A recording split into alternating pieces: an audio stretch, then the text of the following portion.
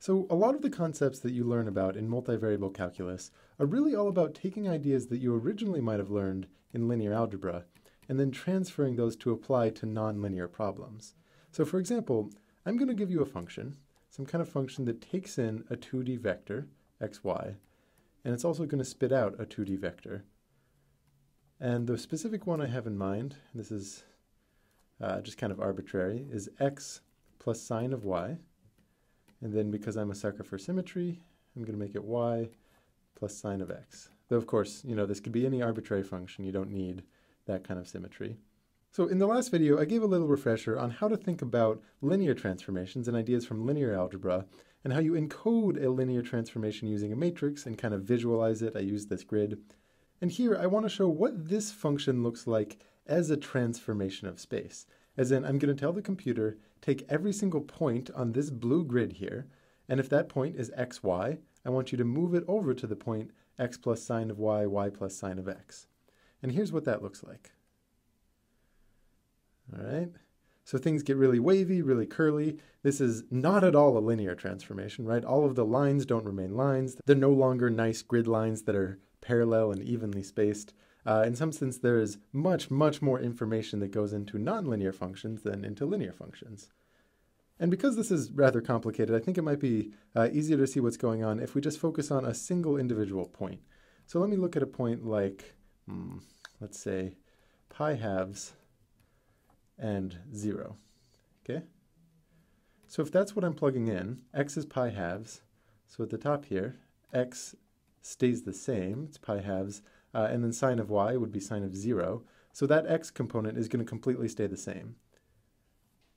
And then for the bottom, y, well y is also 0, plus sine of x, sine of pi halves is 1, I'll go ahead and write sine of pi halves, sine of pi halves, but you can think of that as just being 1.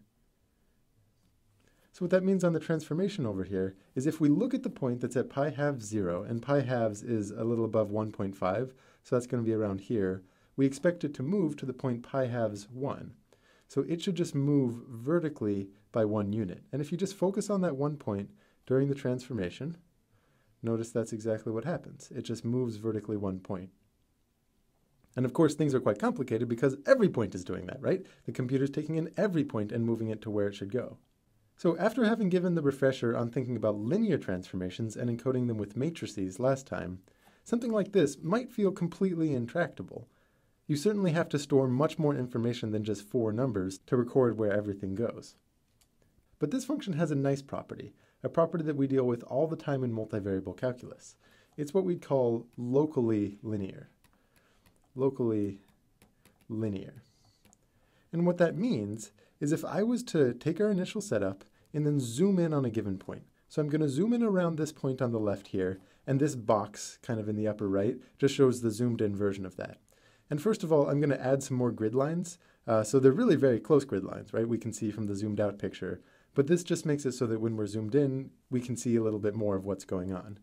And now when I play the animation, I'm going to have this yellow box that's doing the zooming follow the point at its center, right? So this box will be moving, and we're always just going to look at what it zoomed in on. Okay, so it's going to be following what's going on around that point during the transformation.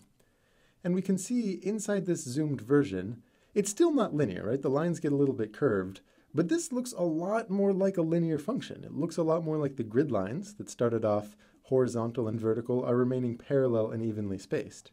And in fact, let's say I zoom in even further to an even smaller yellow box here. And again, I'm going to add in some more grid lines right around it. So they're very, very densely packed. And this is purely an artifact of visualizing things, right? I could choose to put points or lines or anything wherever I want. And I just think showing the grid lines and only the grid lines and where they move gives sort of a feel for what the function is doing. So this time when I play it, and that zooming in box kind of tracks the point that we're looking at, as it goes, the neighborhood around it, all of the points around it, really, really do look like a linear function.